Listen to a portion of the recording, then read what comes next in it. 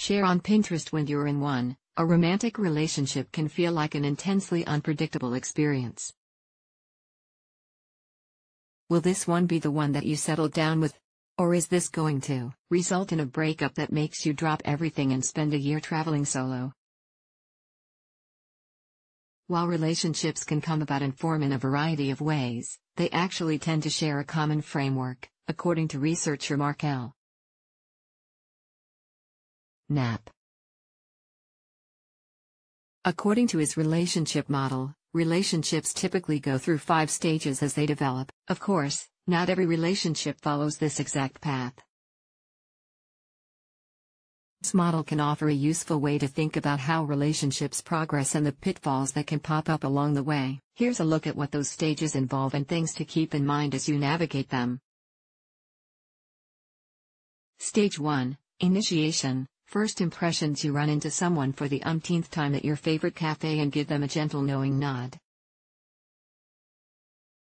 Maybe you're in the middle of sipping a latte, but you glance up and casually say nice to see you.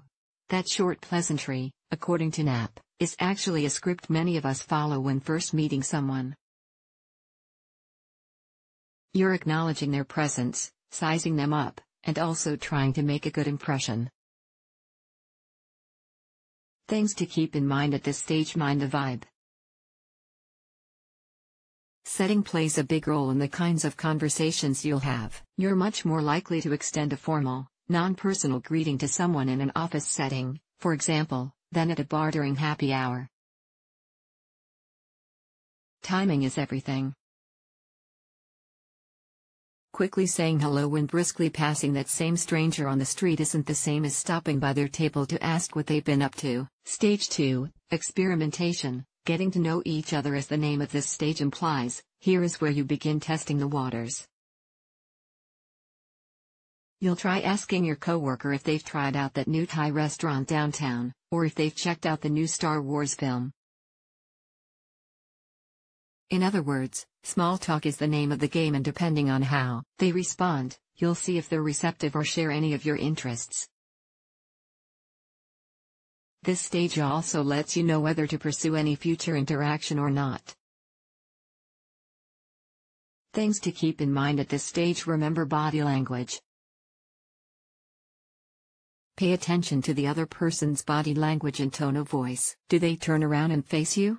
Meet your questions with cheery politeness? Or do they look away and feign interest? All of these are subtle cues that can help you know how to approach them. Expect more small talk.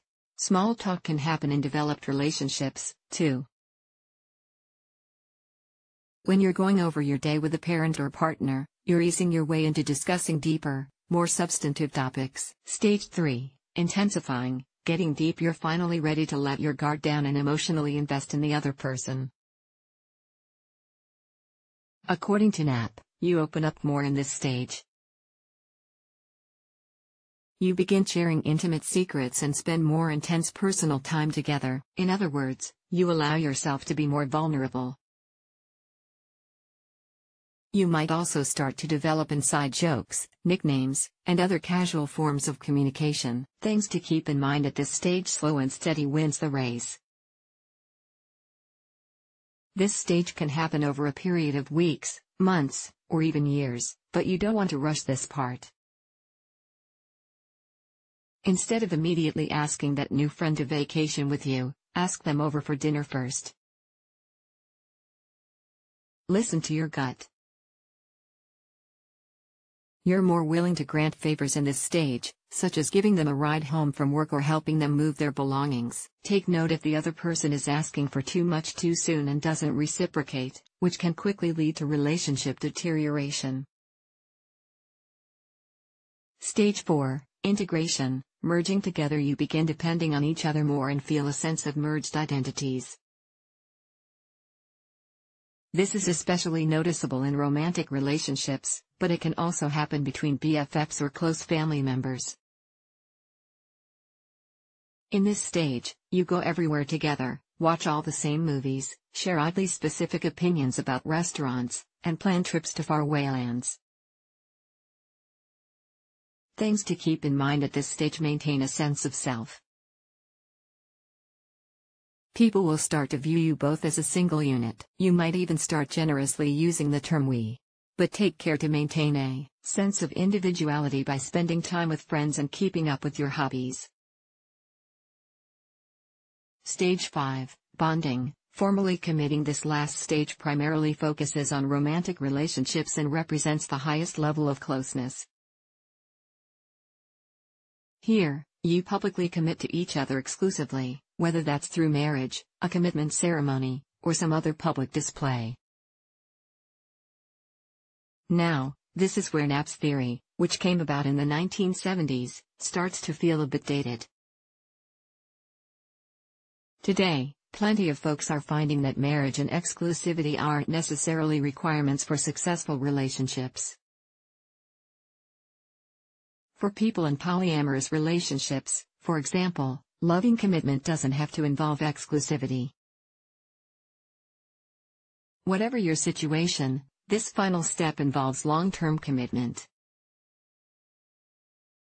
For some people, that might be marriage. For others, it might be a private conversation about intentions and commitment. Things to keep in mind at this stage: public commitment can happen sooner. Bonding rituals, whether it's a huge wedding or an intimate commitment ceremony, can happen at any stage of a relationship and don't necessarily mean a relationship will work out long-term. There's no right approach. This final stage can involve a lot of outside pressure to take big steps, such as getting married or having children. Try to keep your focus on what you want for your future with this person to look like. As long as there's mutual love and respect, you can't really go wrong.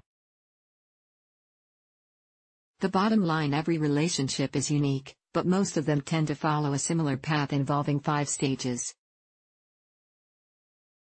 If you're not sure where your relationship fits into this model, don't sweat it.